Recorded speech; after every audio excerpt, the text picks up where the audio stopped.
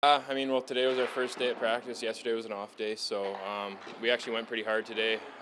Got the legs going quite a bit. Didn't really work too much on systems or anything. Just kind of get the legs back into us after a day off.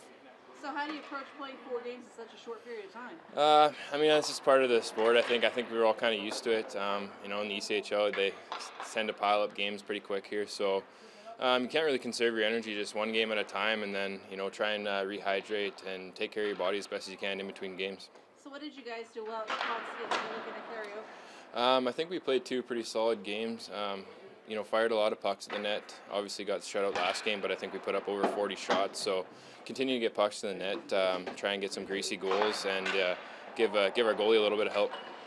So my last question is a two-parter.